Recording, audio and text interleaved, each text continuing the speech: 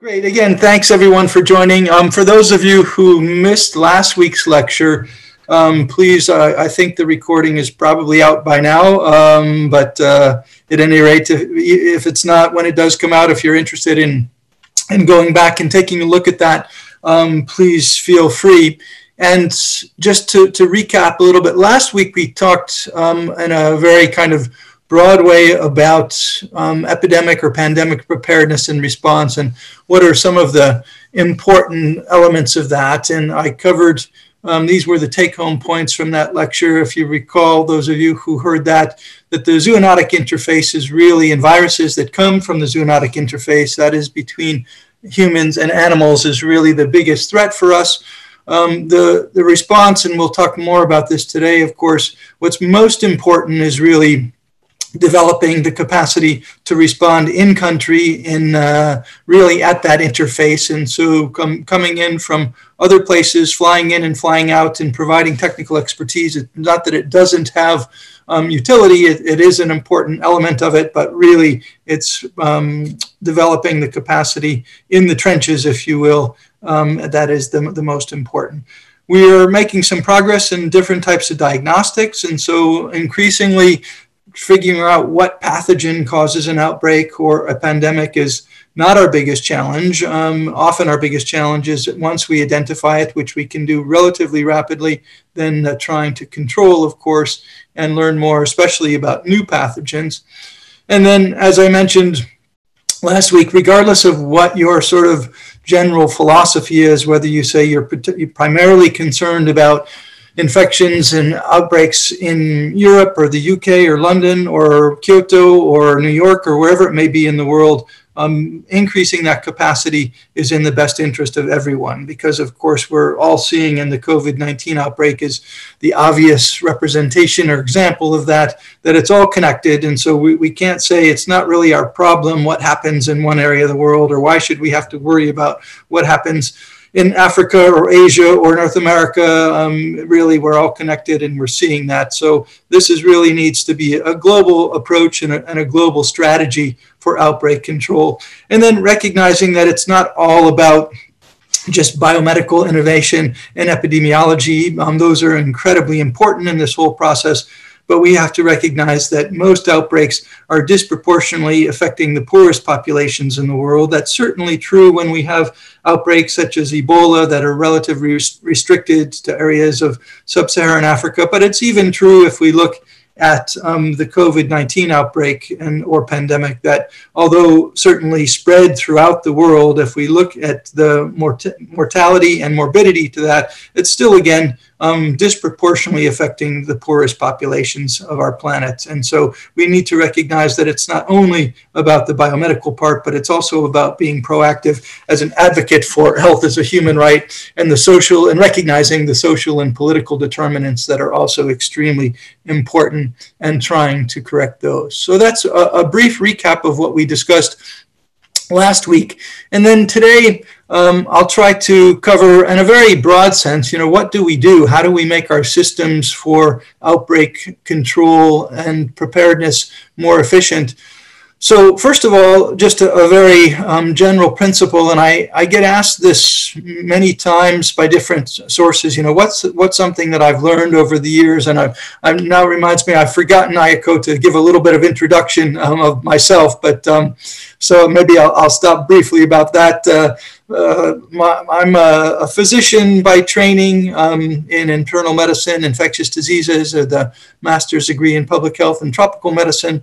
As you may be able to tell from my accent, although I work in the UK, I'm originally from the United States, have worked in many different places in the world, got into this business of outbreak response, especially in the field of viral hemorrhagic fevers like Ebola and Marburg and Lassa and those sorts of viruses, initially working with the US Centers for Disease Control and Prevention, and then worked in various settings over the years in academia at Tulane School of Public Health and Tropical Medicine in New Orleans. I was at 4 years in Peru, a couple years in El Salvador, some time in Geneva at WHO, and then for the last 4 years or so, I've been privileged to lead, and what I'll talk more about today, something called the UK Public Health Rapid Support Team, which is co-led by the London School of Hygiene and Tropical Medicine and Public Health England. So that's an academic and government collaboration. And I'll tell you more about that in just a minute.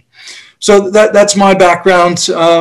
And so moving on now, what do we do? How do we try to combat these situations? Certainly global situations or pandemics like COVID-19, but also increasingly we're seeing that more regional outbreaks still have global impact. And so certainly the recent, over the last 2 years, outbreak of Ebola in Eastern Democratic Republic of the Congo, and definitely the earlier outbreak of Ebola in the western part of Africa, in Guinea and Sierra Leone and Liberia.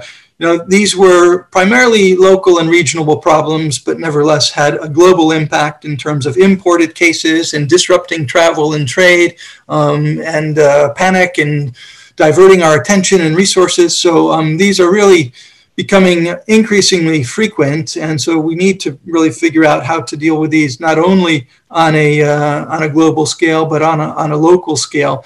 And an important thing, coming back to my original point for this slide, people ask me, what's the most important? What have you learned over the years? And one of the things that I have learned in a lot of different outbreaks is that ultimately effective control for outbreaks is a local phenomenon. That does not mean that it does not need global and international leadership, but nevertheless, what really makes the difference is the local approach. And so I put that there, think globally, act locally. You've heard this slogan for lots of different things in politics and otherwise, but it's definitely true for public health. And so we really need to make sure that we are acting locally with local partners, because ultimately, despite all of our support that we may bring from London or Geneva or Kyoto or wherever it may be, it's really the local partners that and the local population that decide how they're going to adapt behavior to try to, or if they're going to adapt behavior to try to limit the transmission of a pathogen. And so if we don't really succeed in getting that local population as a partner that's buying into this, recognizing the problem in the way that we might recognize the problem with our external expertise, then we will ultimately fail. And if we look at outbreaks, I think, although I do think our team and many others have contributed, ultimately it's the local population that gets a hold of these things. So that's extremely important. You may have seen these or read some of these sorts of books and seen the movies. If you see Dustin Hoffman, this is an older movie now, and this movie Outbreak, and very often what's portrayed here is exactly the opposite of people flying in and flying out and kind of saving the day. And that might make for a good movie, but it doesn't really make for the most important element of outbreak response. And so again, this isn't to say that international support is not important. I think it is. And that's what the group that I'm privileged to lead, we provide support, not only for the response itself, but also for for capacity development, and I'll talk about that. But at any rate, it's extremely important that we get beyond these sort of more grandiose ideas of, okay, it's mostly about getting the helicopter and having the team that flies in and save the day. That's maybe makes for a great movie, and but it doesn't really make for great outbreak control. So not the most important thing, flying in, parachuting in, and saving the day. And also the landscape in terms of outbreak response has changed rapidly. I've found over the time that I've been engaged in this field for perhaps the last 25 years or so.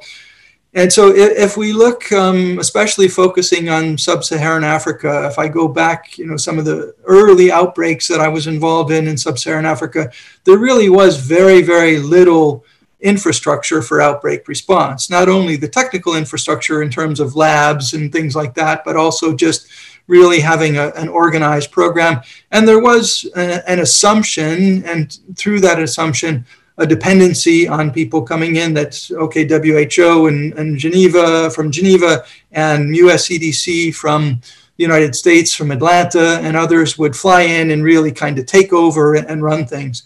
And that did happen for a while. And I think even, in my time for CDC years ago, that really was our approach. And we didn't really think of it at the time as a colonial type of attitude. We thought, and I think even when we came in, the expectation from our partners in Africa was often that, okay, we would sort of take over and run things, because after all, when you looked at an outbreak of Ebola, for example, how many people have experience with Ebola? Even those of you who are in your training in Kyoto or elsewhere, and certainly when I did my training, it's not the sort of thing that we spend a lot of time on.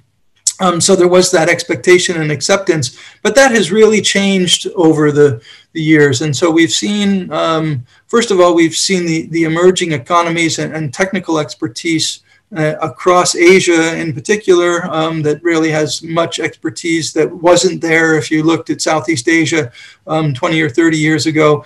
That's also happening in Latin America, and this is reflected in not only, of course, the technical expertise, but parallels the economic development of many countries across the world.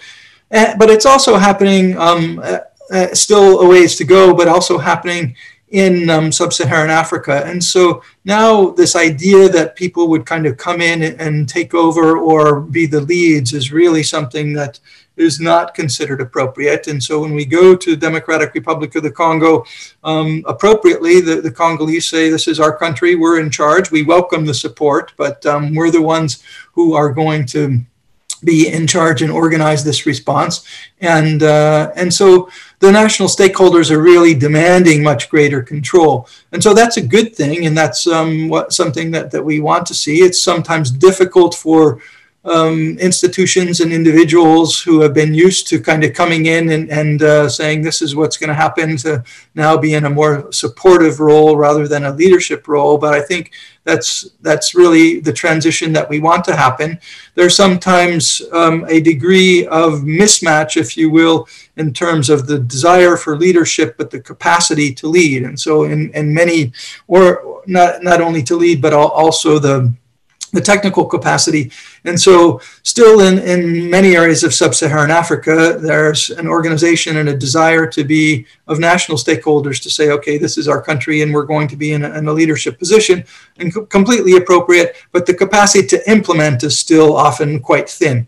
And so that can be challenging, because the groups that come in and say, okay, we do have the technical capacity in terms of helping with laboratory support and epidemiology and data analysis, they may have different ideas of how to do things. And so we do have a period of some tension, often speaking, quite frankly, between that local leadership and then the international stakeholders.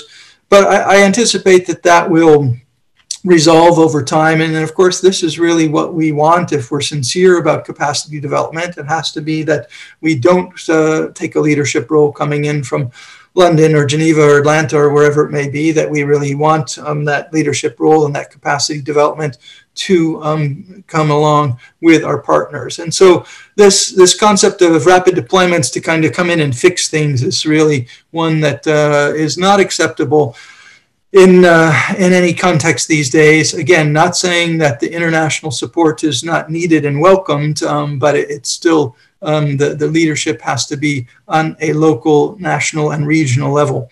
And if we look at how that has been traditionally set up, we have and these are sort of the traditional architecture of this. So international coordination has come from World Health Organization, based in Geneva, actually, where I'm speaking to you from today. And this is as you've seen with some of the outbreaks over the last decade or two, this has come into question, and there's a lot of criticism and pressure on WHO, some of it perhaps justified, much of it not justified.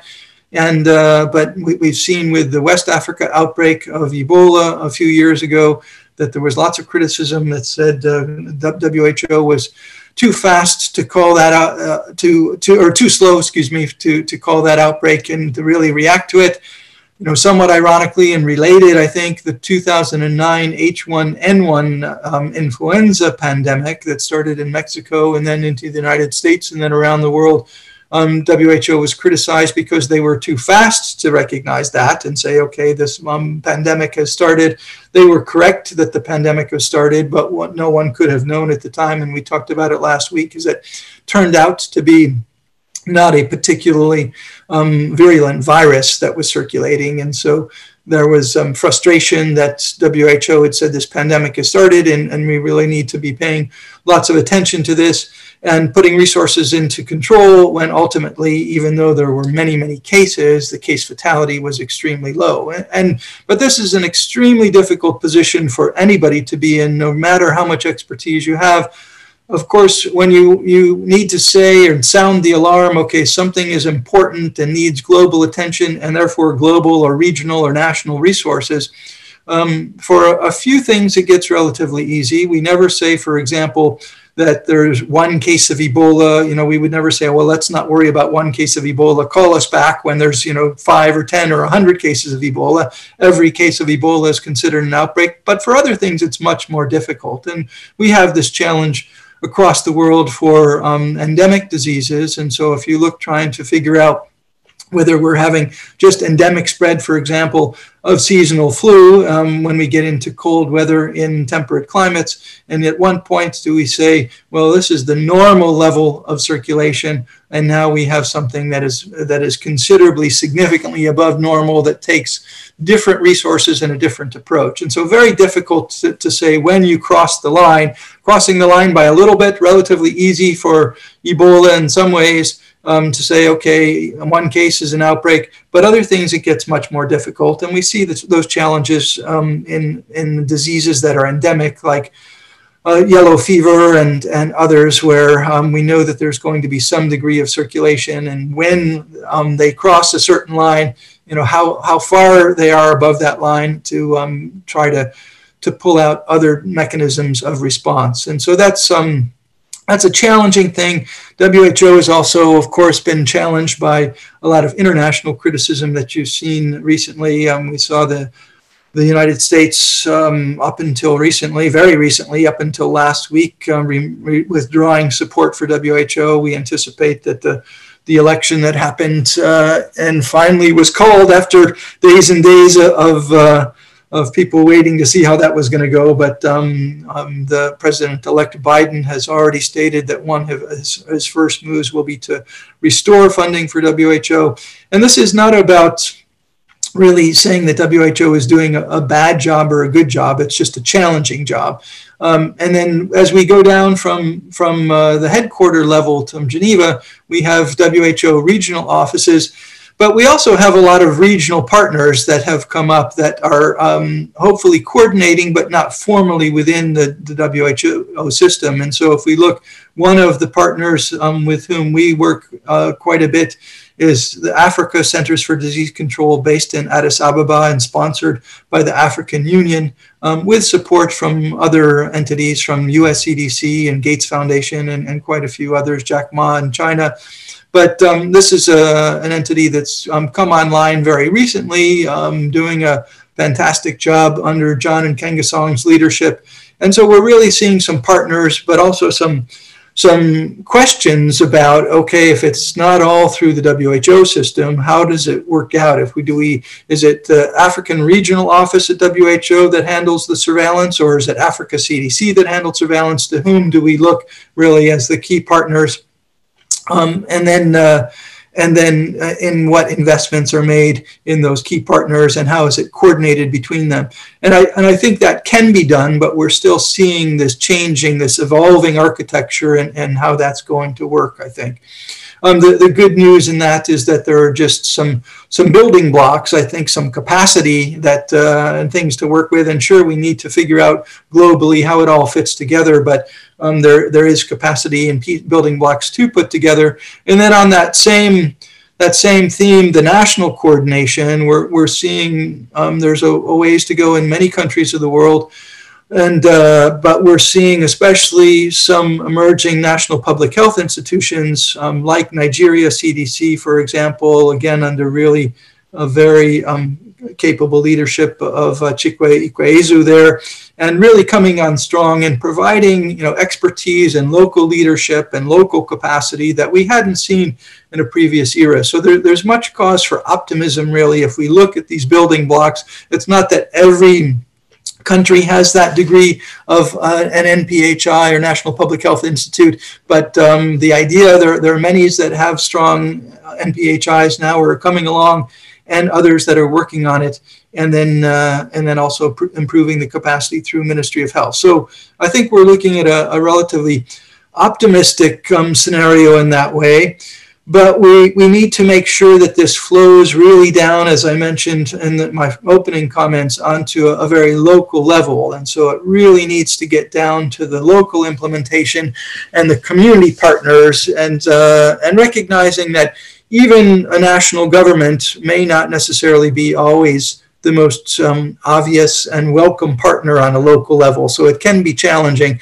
We take that to a degree for granted in places, I presume, like Japan and the United States, although the United States was quite fractured, as we've seen, of the states that have not been united in their approach to COVID-19, and so many areas of the world. That can be even more troublesome and problematic in areas, especially in sub-Saharan Africa, where within what were ultimately very artificially created boundaries from a colonial era, you have incredible ethnic and linguistic diversity within a country in many places. And so you can imagine the challenge when, just on a logistical, practical level, if you have 20 or 30 different languages that are spoken across the country, and local health partners speak one language and people from national level speak a different language, those can be very challenging. We saw that and had a lot of challenges, ironically, when I used to work leading Lassa fever programs in West Africa, and trying to coordinate between Guinea, which is Francophone, and neighboring Liberia and Sierra Leone, which are Anglophone. And for the most part, most of the people in my experience in Liberia and Sierra Leone did not speak French, and most of the people in Guinea did not speak English. And then there were many, many different local languages that would be challenging to try to work between. And so there's still a long ways to go to make sure that this pyramid that you see there in green, that it broadens out at the base, that we really have this translating all the way down to the base, and not something that's top heavy coming from a Geneva or a London or Atlanta level, or even an Addis Ababa or Brazzaville level where Afro is located, but really translates down to the capacity to respond and detect and respond and prevent on a very local level. And so just, I think I showed this slide last week, but some of the things that I see changing is just the real optimism of some very strong, capable leaders in different places in Africa. And these are just three. There are many more. And we could put up such slides about very capable leaders in many other countries, in Singapore and Hong Kong and Peru and across the world, that I think in a way, realistically, that we wouldn't have been able to put up 20 years ago in terms of technical capacity, but also just the sophistication and understanding the big picture landscape of public health. And this has come through, in many ways, through what I would call the magic formula, but not the formula that we want to rely on. And so if you look at these leaders, they are all born and grew up in sub-Saharan Africa, but then came to the global north to train. Chikwe Ekwezu was at Public Health England for, I think, maybe 10 years or so. John and Kengasong at USCDC, both in Atlanta, and led the USCDC program in Cote d'Ivoire for many years.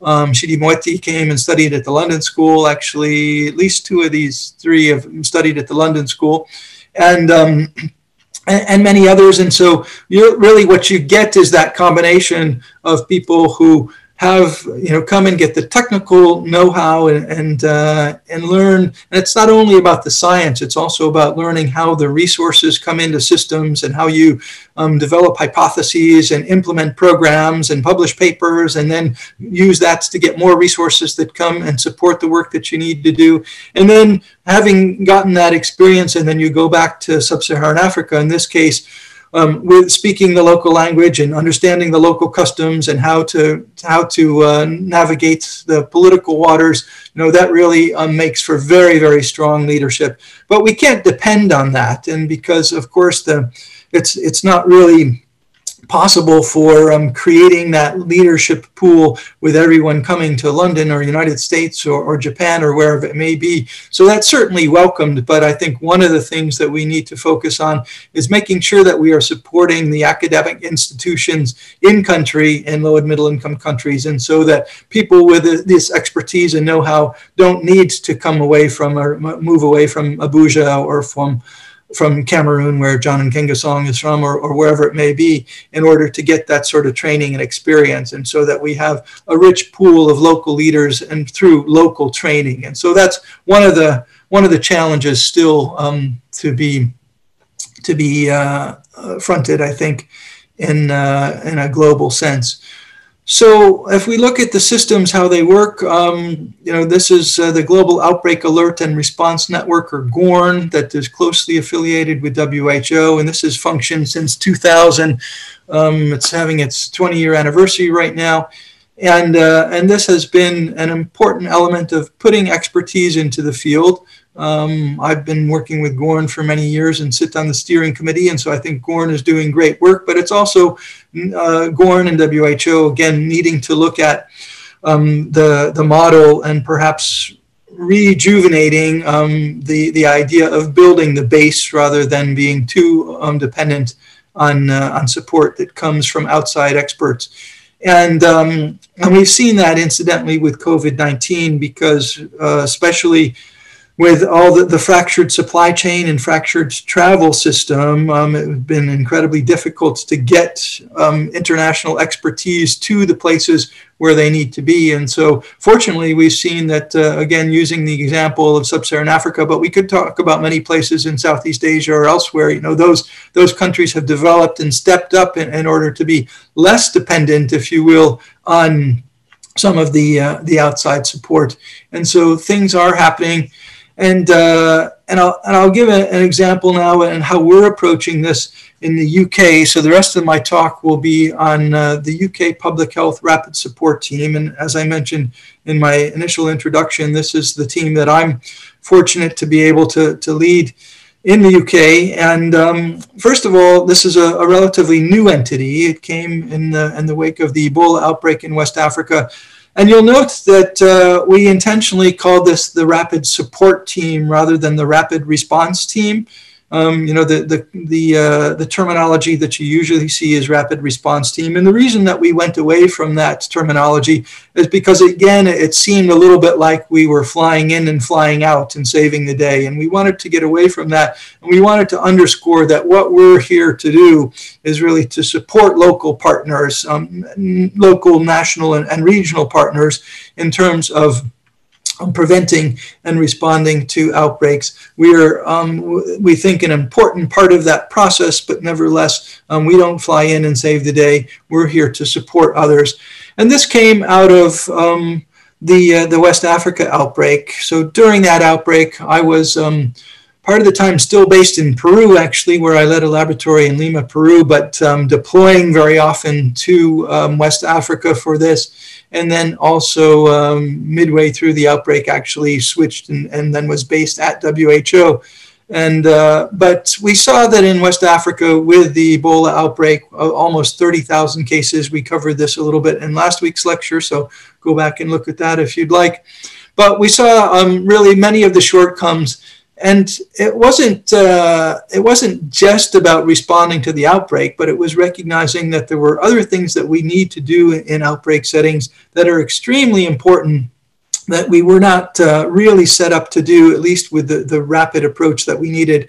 And so there was a health crisis for response, but it was a health crisis where in many settings, the only way to learn about emerging diseases is during the outbreak. And so if we have, for example, a therapeutic or a vaccine for Ebola, we can't plan a study and say, like we might be able to do for more common endemic diseases, We can't plan a study and say, okay, over the next 2 years in this particular place where there's good infrastructure and a team to implement a study at this university or wherever it may be, and we're going to test and see if this Ebola vaccine works or this Ebola treatment works. Obviously, we can only do that in many of these settings when there is an outbreak of considerable size. And so that it's really a challenging endeavor for us, where we need to not only respond to the outbreak, but also be able to put in place the research that needs to be done quite rapidly. And if you look, for example, at vaccine research, we usually consider, and prior to this outbreak, would consider that developing a product and getting a vaccine through to commercial market and availability is a multi-decade process probably, and millions of dollars. And we learned here that we needed to have the capacity to do that much more rapidly.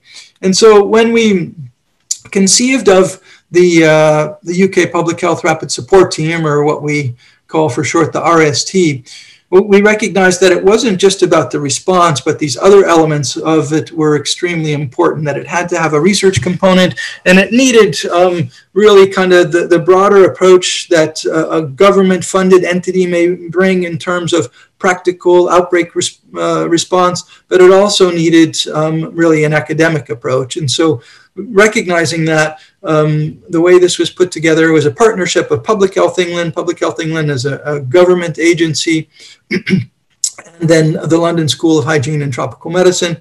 We also have involved various academic partners, University of Oxford and King's College, to name two. There are others that are engaged these days as this has moved forward.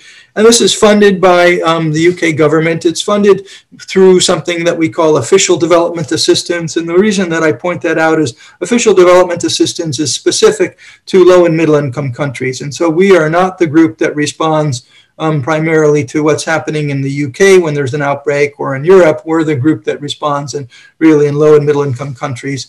And with funding for 5 years to start with, and you can see there the funding is due to run out in 2021, so in March, although we were up for refunding, where I don't think we will get cut, so we'll have to see it in this extremely challenging environment of COVID-19 and the economic challenges, as well as the Brexit challenges in the UK, how that works. I think I'm not particularly worried. I'm not sure exactly how that's going to go, but we're still waiting for the government to work through all those challenges. But nevertheless, I think in being the primary entity of the UK for responding to outbreaks in the middle of a pandemic, I don't think we probably will get cut. So we'll see how that works as we go forward.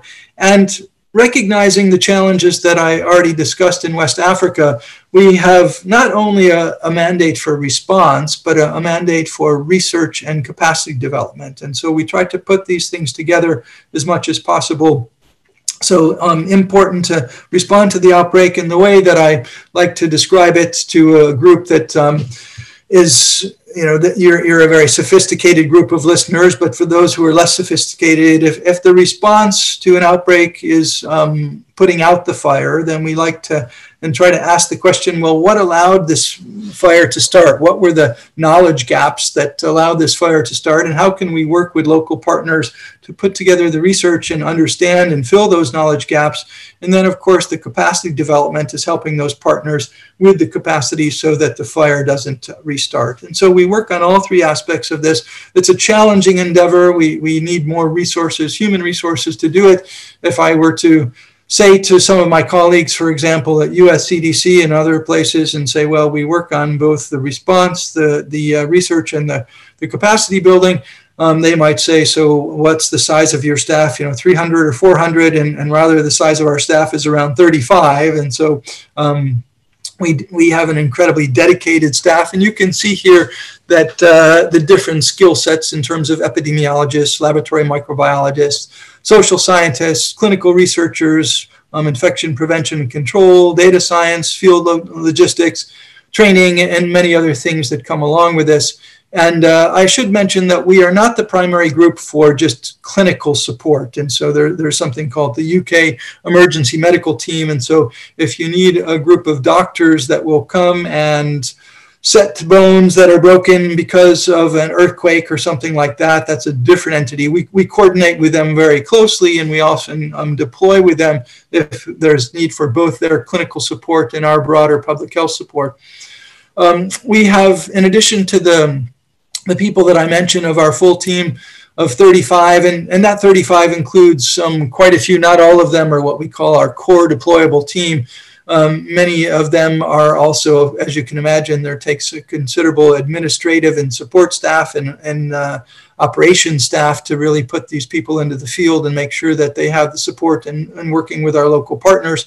In addition to our core team, we rely on the field epidemiology training program in the UK, and also have a reservist cadre. And so these are people that we can pull in. It's not their full-time job to work with us, but they get pulled in for various reasons. First of all, of course, surge capacity when we need more people for an outbreak that's particularly large or complicated.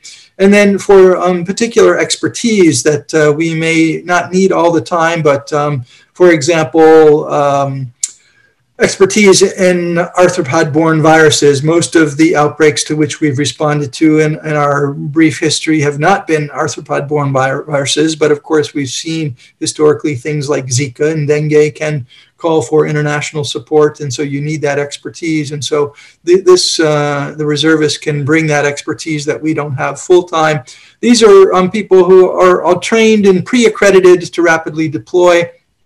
And it allows us to engage really the broad capacity across the UK in academia and the private sector. And so we work out with them a whole system to be able to call on them when we need them.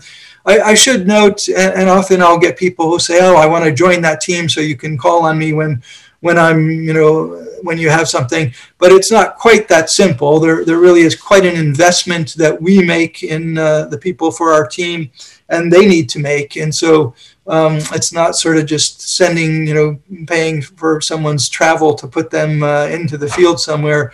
There's considerable specialist training and pre-deployment training and safety training. Much of this is online, but also we put everyone through a 5-day field course, Safe and Safe Plus training done in the UK. This is not training to deal with epidemiology. It's the settings, unfortunately, where we often work, where there are considerable safety issues, and what happens if someone gets taken hostage, or if you are driving somewhere and gunmen come out and stop your vehicle, and how do you deal with these sorts of situations? And I'd like to say that has never happened to myself or our team, but in fact it has happened. And so we've had in various places over the years, things do happen. And I think I covered this a little bit last week and told a few stories of some intense moments. So it does require someone who's ready to work in these sorts of environments and understand also the local and international architecture of working there. We don't go in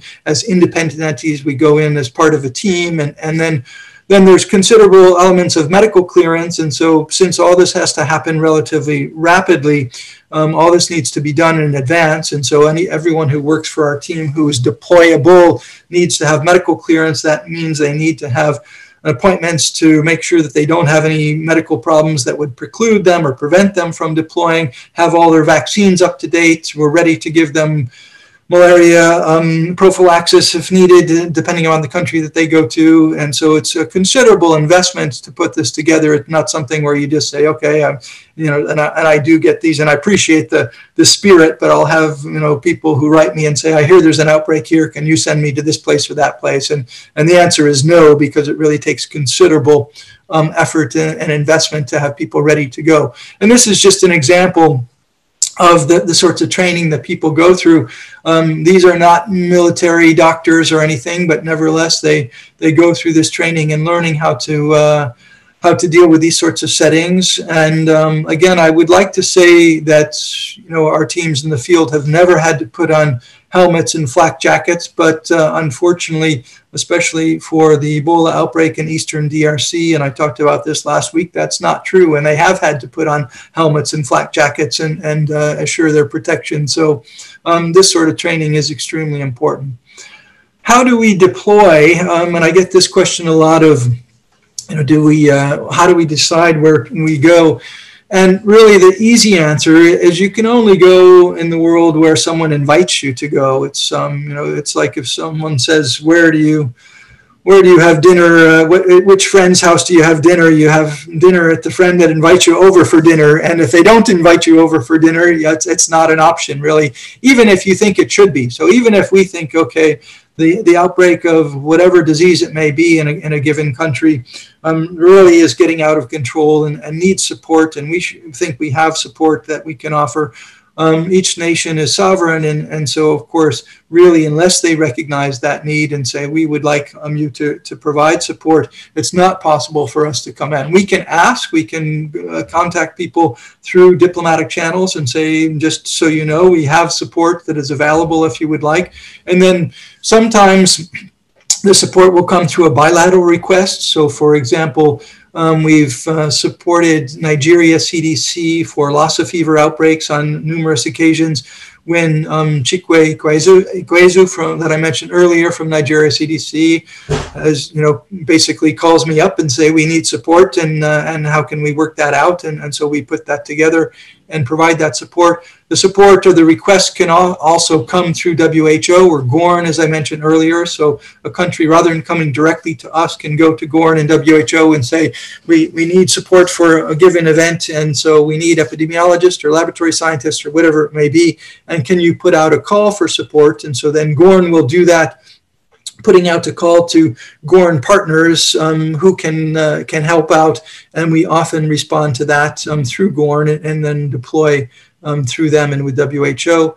And then often, or on occasion, I mentioned UK emergency medical teams, and so when those teams deploy, we also can deploy to provide epi or laboratory or logistic or IPC support with them. So it really just depends, and the importance, I think, is, first of all, having a team that is well-trained, well-prepared, and ready to go very rapidly. It's not a job that if you're someone who doesn't like to have changes in your life, it's not a job to have, because all the contracts for everyone on our team stipulates that they need to be ready to deploy within 48 hours notice. That doesn't mean that they don't get leave where they're off, but if they're not off, if they're on, then we say, okay, this is happening, so they need to be able to respond appropriately. And they do spend many, across a given year, many weeks and months traveling and internationally. COVID-19 has limited that some. It's not only the international time spent, of course, for the outbreak response, but this is also the team that is working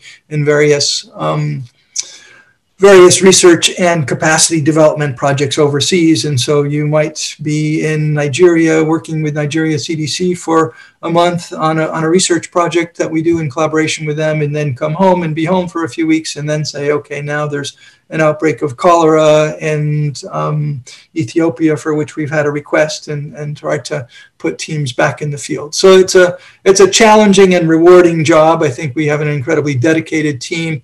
And this is just an example. It needs to be updated. I think there's a few more, but you can get an idea over the course of our little over 4 years of existence so far, the places where we have deployed, in some countries more than once, and the sorts of things we've deployed for. So cholera or acute watery diarrhea in Ethiopia, COVID-19 in quite a few different countries.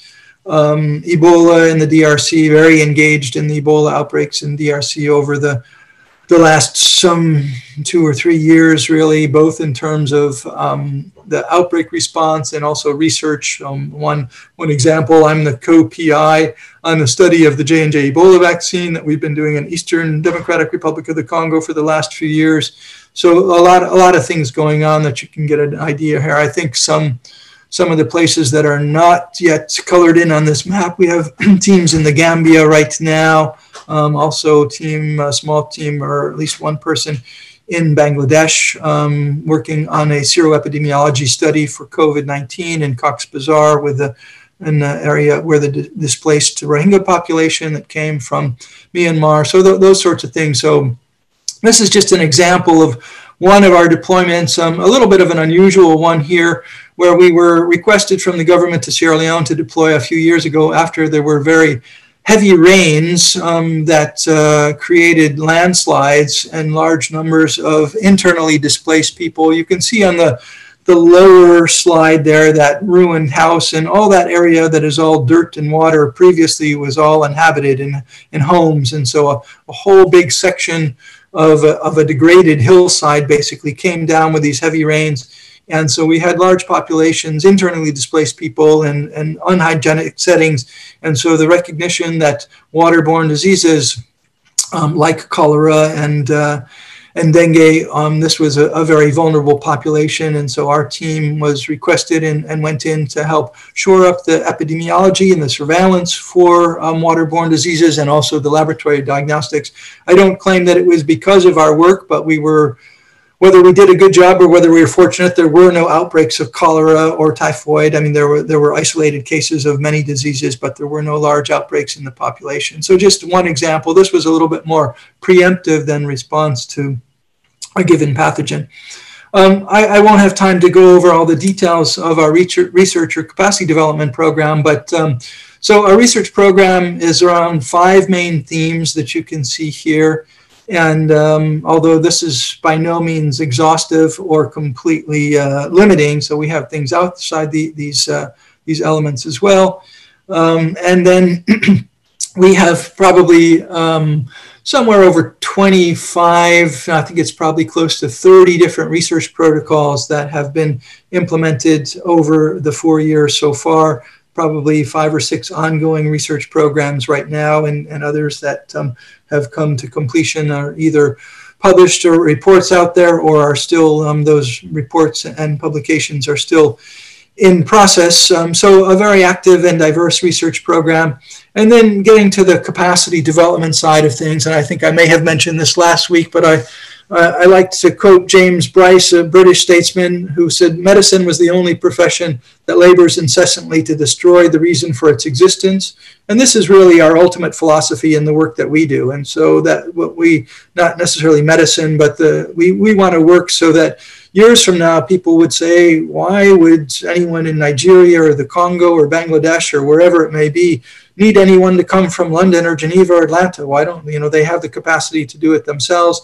And so we initially go through a period where outbreaks are detected very early and the response is organized and the technical expertise and logistics are in place. And so there really is not much need for that coming from London or elsewhere. And ultimately translating that to health system strengthening so that our outbreaks don't occur at all, of course. And this is very idealistic, but I think it's really what we need to work towards. And ultimately, I'm not worried about being out of a job anytime soon. I think this is not something that will happen right away, but nevertheless, this really has to be what all of us work for. And I'll give just an example of kind of the tripartite remit of our team and some of our work regarding a disease called Lassa fever. If you're less familiar with this, this is a disease that is endemic in West Africa, first discovered in 1969 in Nigeria, and then seen in quite a few countries with sometimes endemic but epidemic spread, especially in Nigeria, Sierra Leone, Liberia, various places. It's a rodent-borne virus that is spread by a common rodent, commonly called the multimammate rat. The scientific or species name is Mastomys natalensis. And so we see this across West Africa, and a disease that I've worked in for a long time. Even prior to my present job as the director of the RST. But if you look at kind of our activities with this over the last few years, so we've been involved in outbreak response, and as I mentioned, providing different types of support for Nigeria CDC at their requests in 2 very busy Lassa seasons, and really where there was endemic that was leading towards epidemic spread in Nigeria over the last few years. This is a seasonal disease, and you see much more of it typically in the dry season. And so we provided epidemiologic, laboratory, logistical, and other support for fighting the epidemic, but also very engaged in research. And so we have projects on the clinical evolution and the pathogenesis of Lassa fever, which is not well understood. There's a drug called ribavirin, really in the whether that drug is really working well and the pharmacokinetics of that drug are, again, not well understood. And we have studies looking at that. On the epi and lab side, developing an assay. There are not good assays for this, and so developing an IgG oral fluid assay that would allow us to better understand the epidemiology and the distribution of disease. Testing of loss of negative samples and all sorts of outbreaks. One of the things that happens is it's relatively easy to fit the case definition for Lassa or Ebola or things like that. So if you put a case definition that you want to be very sensitive to identify all the possible cases. So it may be fever, headache, nausea, and vomiting. And if you're listening and say, well, fever, headache, nausea, and vomiting, I've had all those things in the past. If I had Lassa fever, if I had Ebola, and of course, probably not. But in these settings, some people will have those things, but many people will have of course, not the target disease during the outbreak. And so understanding better what are the other things that are happening and how do we ensure that the person who has dengue fever during an outbreak of Lassa fever or during an outbreak of Ebola is also getting diagnosed and the care that they need. We've worked very diligently on many of the social science aspects of Lassa fever and looking at healthcare seeking behavior for febrile illness. In Sierra Leone, for example, we've seen that in recent years there have been in what was considered the epidemic area for Lassa transmission. We've seen very few cases in recent years, and we think that may have been related to the large Ebola outbreak that happened there that really was a miserable, difficult situation where there was a lot of nosocomial transmission and transmission in the hospital, and that may have scared people off of coming to the hospital when they have now Lassa fever, even though, of course, the Ebola outbreak is over. So looking at healthcare seeking behavior, and then capacity building, development of a clinical research capacity at a place in eastern Sierra Leone. This has been a little bit challenging to continue on with because, as I mentioned, in order to do that clinical research, you need people presenting to the hospital and with Lassa fever, and that has not happened very commonly lately. So a challenge there to continue that, but we're doing our best. And then providing a lot of technical insights to a group that you may be familiar with, Coalition for Epidemic, actually is mistermed there. It should be Coalition for Epidemic Preparedness Innovations, or CEPI, a group that we work with that is leading many vaccination efforts, including vaccination efforts for COVID-19, but also for Lassa. And it's not just about developing the vaccines, it's also about understanding how you use the vaccines, what's the target population, and so we're working a lot to provide the epi data and working with CEPI, both on the level of a high level in terms of on technical advisory committees, but also with projects on the ground in Nigeria and Liberia. So you can see there, although there's much work to be done, we're doing our best there to cut across really the response, the research, and the capacity building. And that's really how we view the value of our team. This is just, we didn't create this center. This was created actually through previous projects that myself and many others have worked on over the years. But this is a new Lassa fever ward in Kenema Government Hospital in Eastern Sierra Leone, which we think has great potential for a clinical research center for not only Lassa, but other diseases.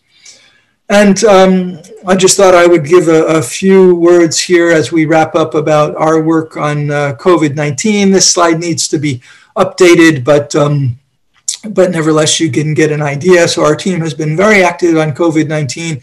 Like everyone in the world, our travel has been relatively limited. So many deployments that used to be in person are now done remotely, although we are seeing in recent months, we've still have been managed to deploy individuals to Bangladesh and the Gambia and Tajikistan and a few other places. But so we're learning that what can be done remotely, and extremely important. And I think what we'll be seeing in the future is more of a hybrid level support. That it's important, of course, to develop that remote capacity, because no matter what, no group, certainly not ours, but no group really has the capacity to deploy rapidly someone to every corner of the world. And so having that remote support and things, we're seeing so much material that can be available online and automatically, instantly available for people that need it. And of course, the internet connection is developing across the world. And so very few places the connection may not be the most stable, but very few places that are completely disconnected right now. And so we're seeing both the promise and the limitations of that remote support. And I think going forward, when we all hope that the world, I won't say normalizes, because I think we're a long way away from going back to a previous normal, if you will, and I'm not sure we want to go back exactly to that normal for many reasons, but when it stabilizes, at least I think we need to be looking at drawing out the best of both the remote and in-person support.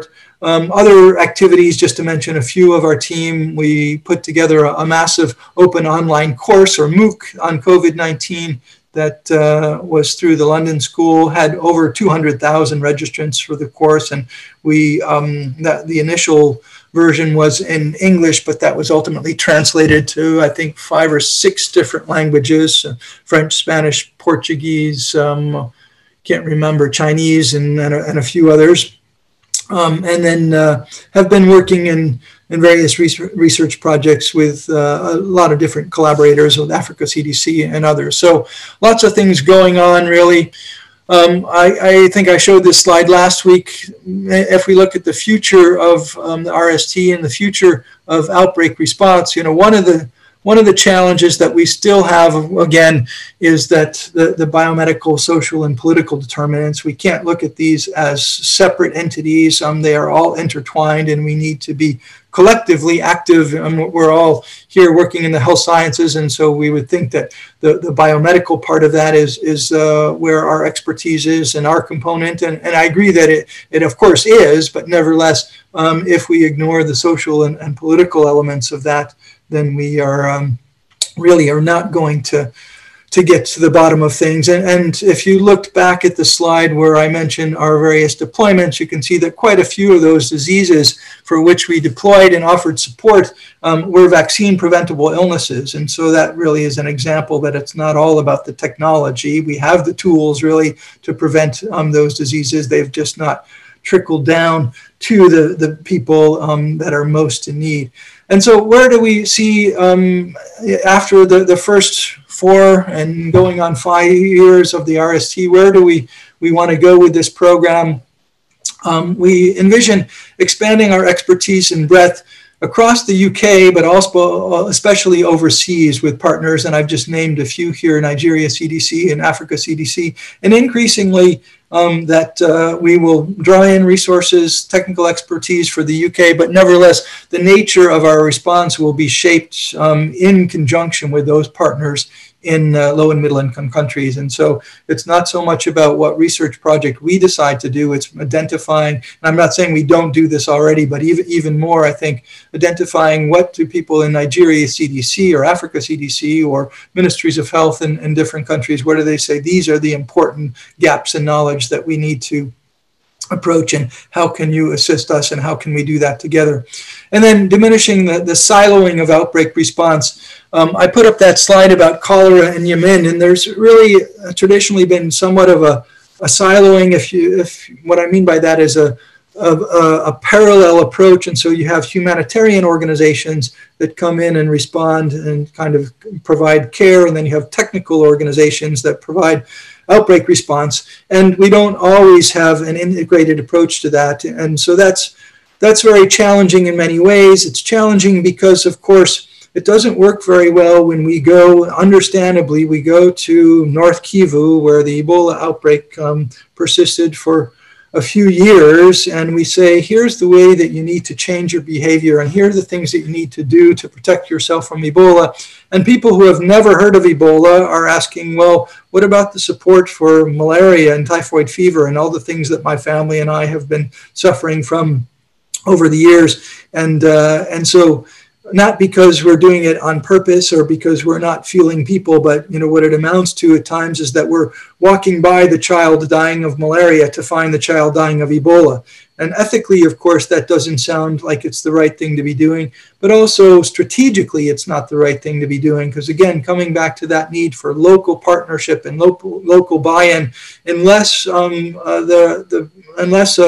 a a mother or father is convinced that you are there really to help their child, whatever that child may have. And it's not easy, of course, and we can't do everything, but unless we have an approach that is strategically looking at broadly all the things that people are suffering from, rather than one particular disease that may not be the one that they recognize as the biggest challenge in their community, then strategically we will have a difficult battle.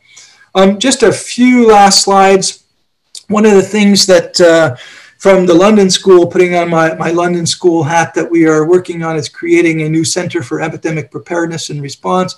The point of this is not to develop new teams to fly into the field or anything, but really to understand, and we've seen this for COVID-19, that of course we need epidemiologists and physicians and data scientists, but we're understanding that we really need to have a very coordinated response that includes certainly social scientists, but also health economists and political scientists. And if we've seen anything from the COVID-19 challenge, we've seen that a very fractured response where one group may be taking into account the more classic elements of transmission of a pathogen, but not taking into account the economic or mental health impacts of a given mitigation measure, then we really don't solve the problem. And so we really need to work together. And so this is an entity to kind of have cross-cutting support across many different disciplines that we're fortunate to have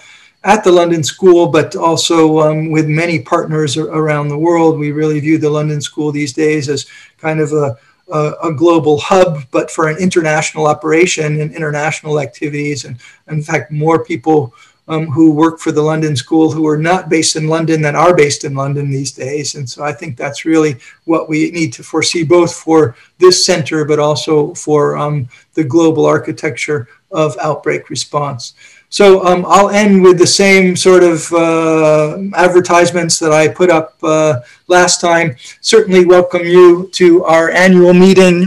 Normally this would be in person in Toronto, but the American Society of Tropical Medicine and Hygiene, I'm biased because I play different roles as the scientific program chair and actually the president-elect of this society, but a great place to really learn about tropical medicine and outbreak response, and really the expertise is incredibly rich here, so please join us for that. One of the advantages, if you will, of not having an in-person meeting is it's all available online, and with registration is all recorded as well, so you don't have to watch it or participate in it all at once if you don't have time.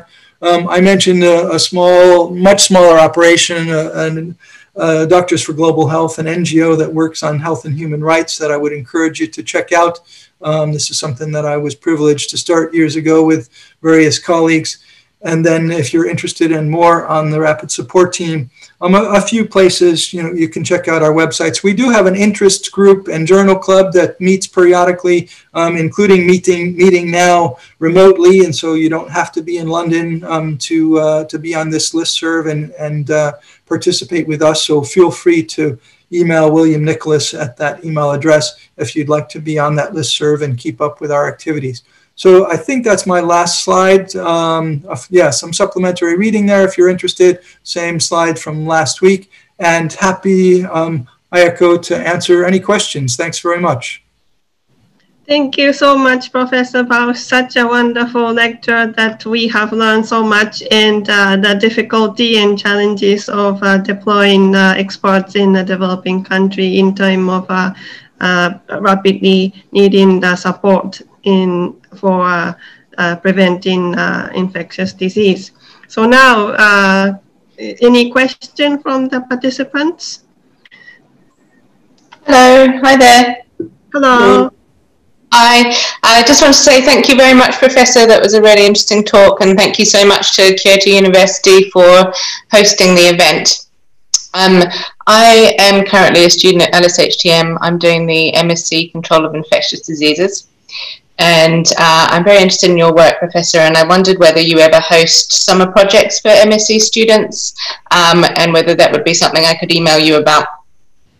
Indeed we do, and please do email me. I won't say we have a list all worked out, and so it's a process, and perhaps even a more challenging process right now for, obviously we all recognize that COVID-19 is is making things more challenging. But I certainly encourage student engagement with us, and happy to explore that with you. So yeah, why don't you send me an email and we'll see what we can, we'll set up a time to discuss.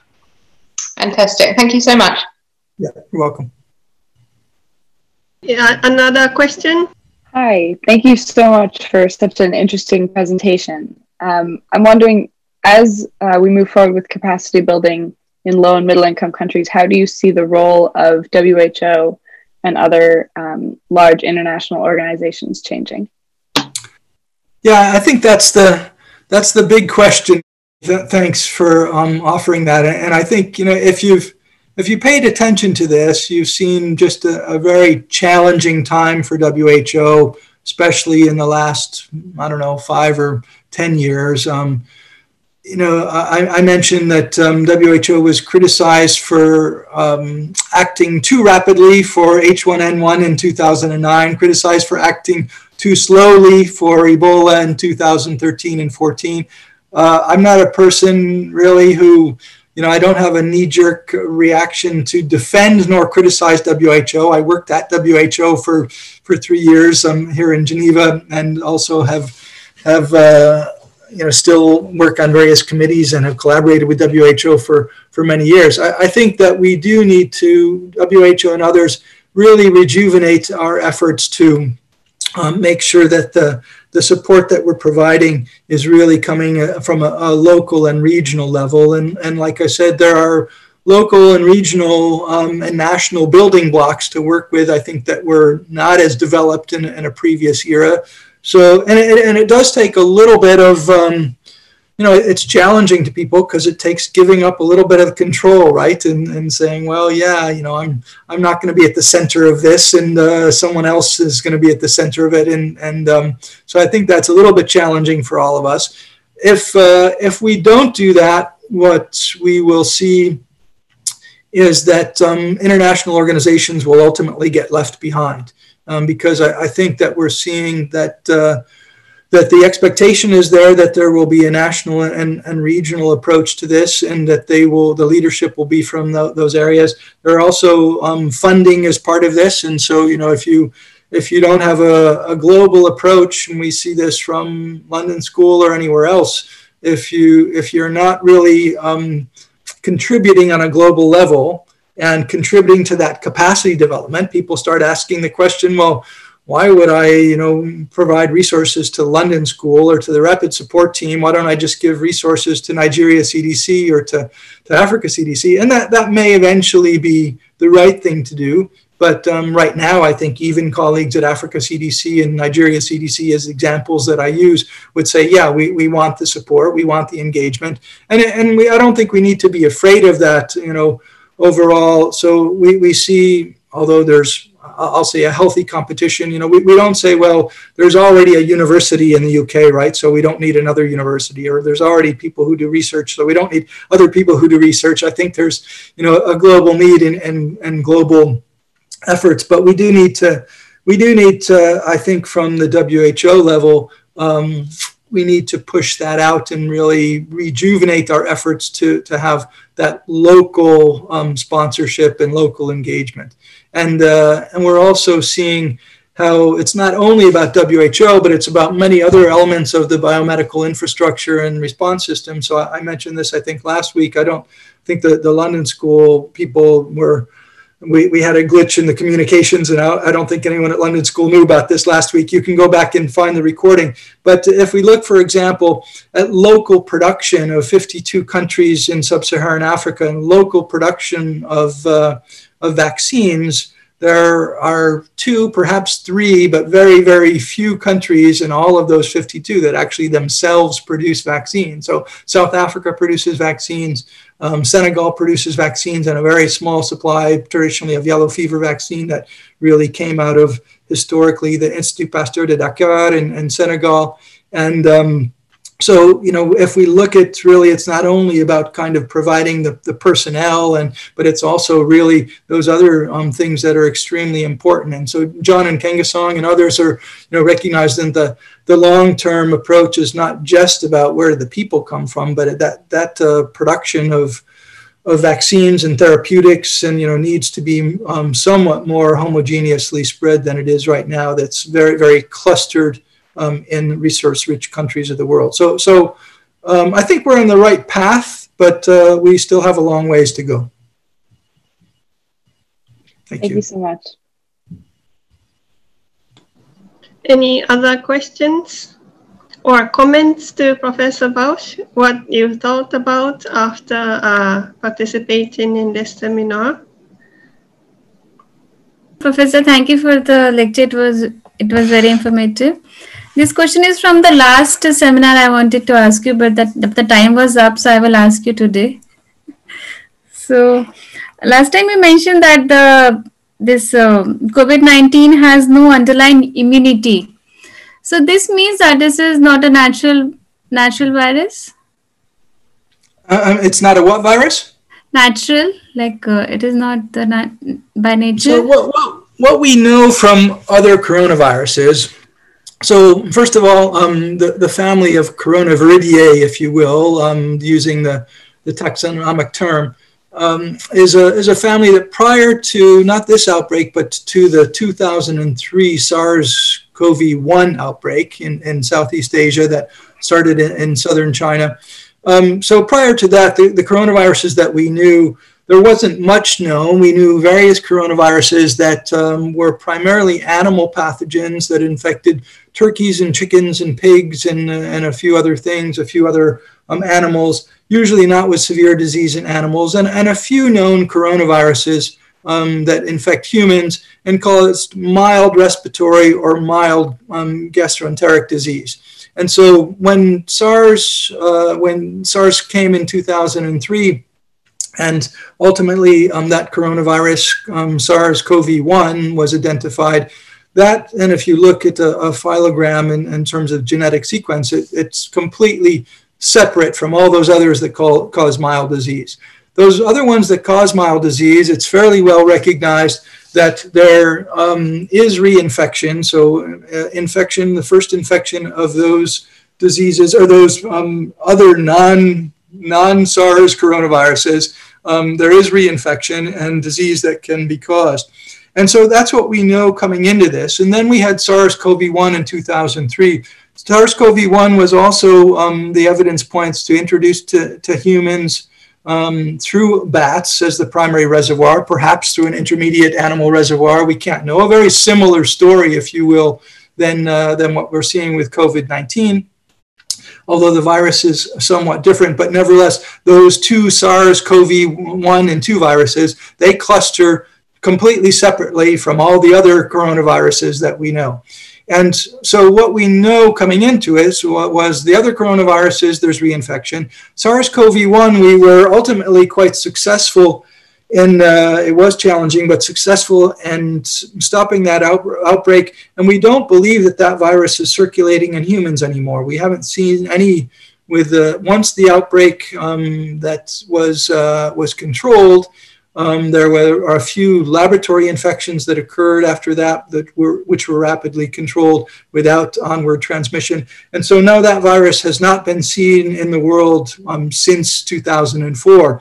And so we have no evidence whether there's reinfection with that virus or not, because it's not circulating in the wild. So those are the things that we have to go on so far, are the other coronaviruses, which are quite different genetically, and then SARS-CoV-1, which is somewhat similar genetically, but is not circulating in the wild and in humans as far as we can tell right now.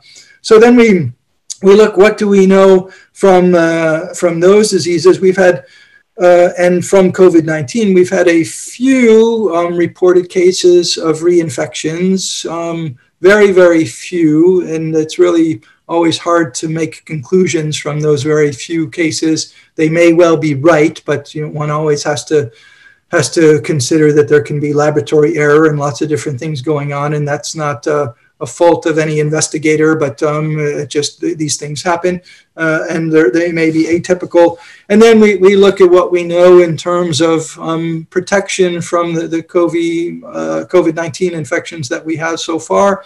We see in many, but not all studies, evidence of waning antibody after months of infection.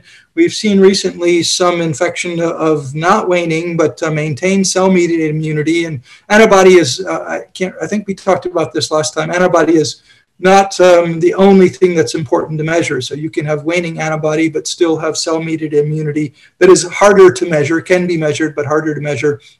So I think we're still really up in the air about reinfection. One would anticipate that initial infection will provide protection for some time, whether that's 3, 6 months, 12 months, 2 years, we can't really say. And of course, we haven't even gotten a year into this COVID-19 outbreak. So even if we could go back and test all the first people who were infected, we still wouldn't know, they're still not a year past their initial infection. And then it's probably reasonable to suspect that secondary infections would perhaps be less severe than primary infections. So I don't think it's, I think it's something that we really don't know the answer to yet, and how important it will be. As we discussed last week, the vaccines and reaching herd immunity through vaccination is one approach, but I think at least for the time being, it's not really a panacea. It's not something that's going to make everything right again or perfect again. We're going to have to really learn to deal with this virus in the ways that we do have evidence in terms of physical distancing and consistent mask wearing and hygiene, hand hygiene, that can control the virus, but we need to do a much better job at it. And then additional very valuable tools that we hope will come online will, of course, be a vaccine if we can get to that. And as we discussed last week, an effective and widely available and easy to give therapeutic would be a game changer if we were able to say, well, if you did get COVID-19, don't worry too much about it because we have a good therapy and so you won't die from it. So, but we're still a ways away from those tools, not only in terms of scientifically the development of them, but also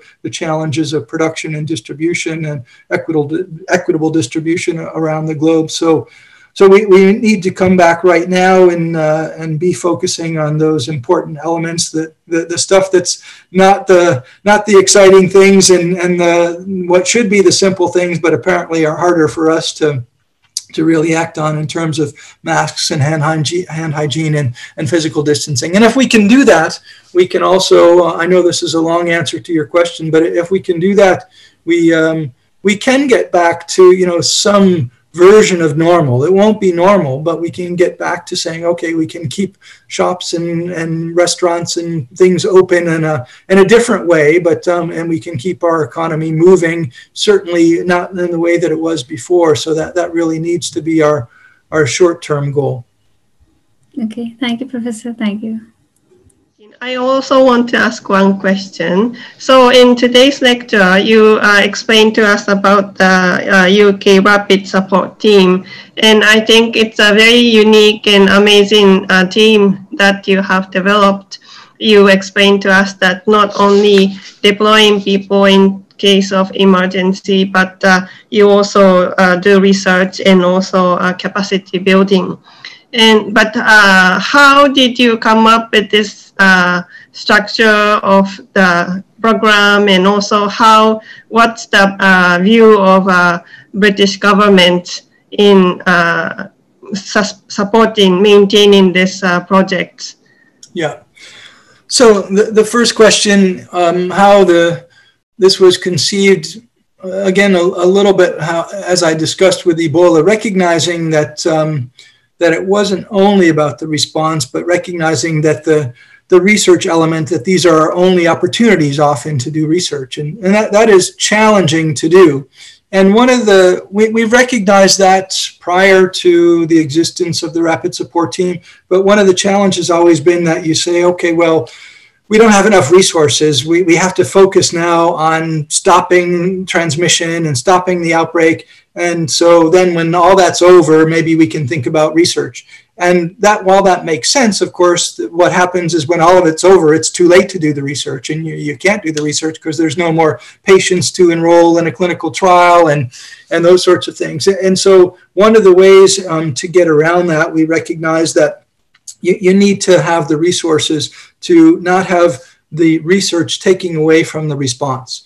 And one of the ways that you need to do that is if you rely on teams that are just put together in an ad hoc way. And so somebody who works for the government or works for a university, and you say, okay, we're going to pull you in when we need you, gets very difficult because they have their full-time job and other things to do. And so you really don't have resources. You can maybe pull them in, but you don't have the resources to pull them in to do the outbreak response, but also to work on the research. And so we put together this program designed to really have people that work full-time for the rapid support team. They don't have other jobs. I mean, we do have the reservists, of course, but our core deployable team, this is what they do. We don't have to take them away from anything. So that does take resources. It's important to commit the resources. And then we come to your second question: what does the government think of us, and what can we anticipate moving forward? From all the feedback that I get from ministers and from the Parliament level in the UK, I think, and from the Chief Medical Officer Chris Whitty and Sally Davies before him, and certainly from the London School, I think we're well thought of as an important element in the UK and the response, and recognizing that it's not only, as I've mentioned today, and I think last time, that it's even if you don't think that it's particularly important to respond to outbreaks in low and middle income countries, it's also important that that's how you prevent the outbreak from coming home to the UK and affecting the local population. So for both reasons, it's extremely important. So I think, in terms of how our team is viewed, quite positively. Of course, I'm biased because I've been privileged to set it up and direct it. But then there's the reality that I can't know, and none of us can know. The UK, if you follow the news, is one of the countries, of course, that has really very rapid COVID-19 transmission right now, and is unfortunately in a position to have a major economic impact of COVID-19. And so we'll just have to see. I don't think I'd be highly surprised, and from the information I get from the Department of Health and Social Care and higher levels in the government, I don't think our team is going to get cut. What degree of funding we'll get.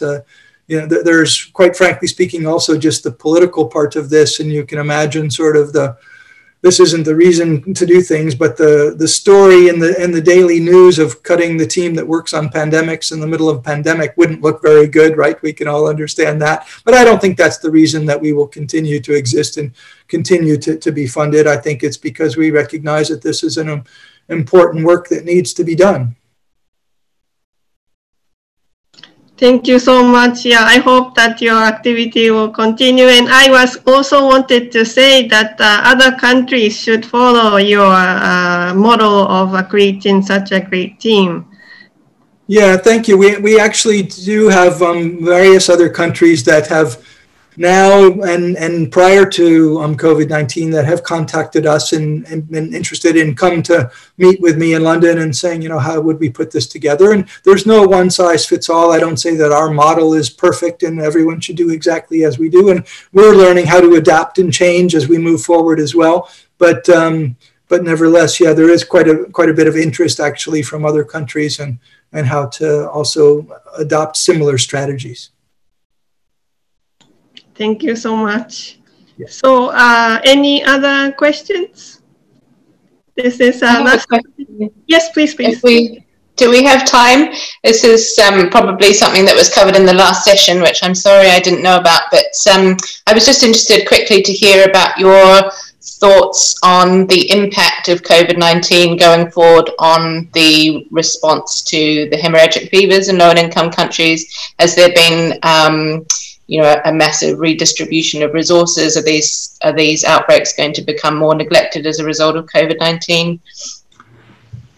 Well, it's not only a question of responding to other outbreaks. It's equally and probably more importantly, or equally importantly, a question of responding to other endemic diseases, including non-communicable diseases that, as we know, are a major cause of mortality and morbidity in low and middle income countries as well. So we are seeing challenges and it's of diverted resources where we say, okay, now everybody needs to be working on COVID-19, but and not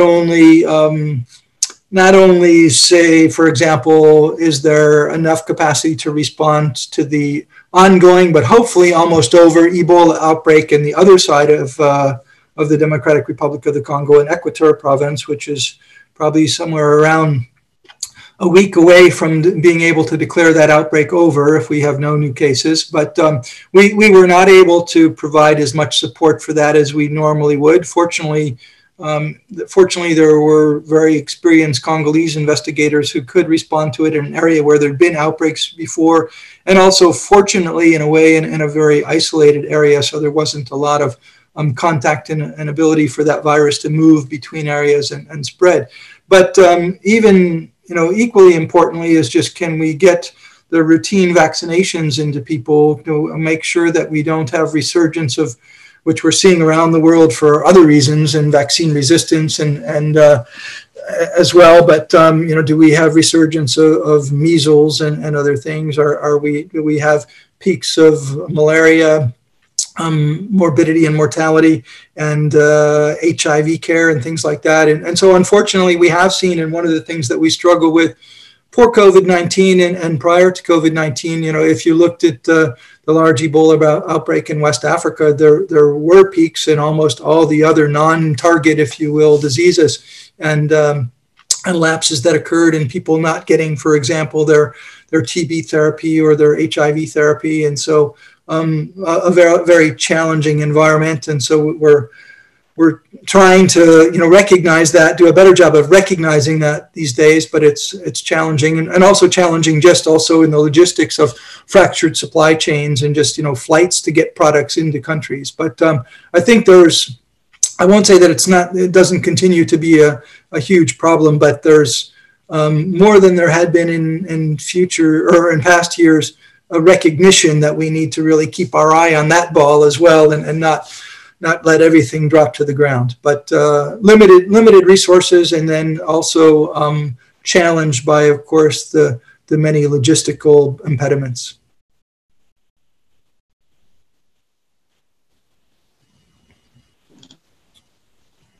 Thank you so much, Professor Bausch.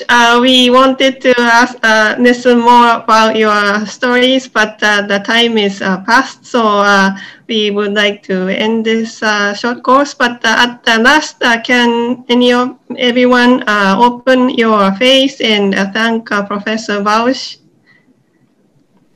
Thank you very much. Great, thank you all of you for joining today, and pleasure to speak with you. Good luck in your studies and careers. I'm sure I'll be in contact with some of you. Thank you so much. We learned a lot from your lecture today, and hopefully we will be able to see you again for future collaboration. Hope so. Bye-bye.